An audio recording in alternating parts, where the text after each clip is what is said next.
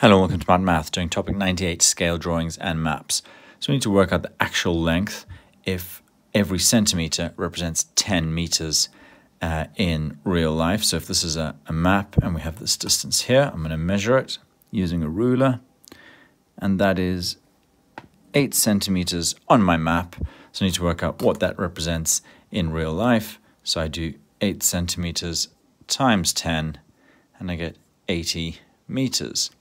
Now, if we have a much more scaled up map, this time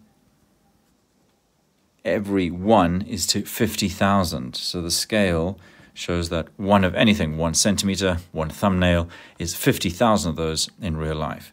So I've measured a part of the map to be 6 centimetres, and I want to know what that is in real life. So 6 centimetres will now represent 300,000 centimetres. So we're going to convert that into meters. So I'm going to drop 2 of those, so that's 3,000 meters.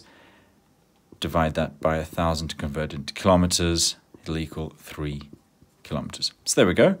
Just some scale drawings and use in maps, where the scale is 1 centimeters to 10 meters or 1 to 50,000. That's Smart Maths, scale drawings and maps. Thanks.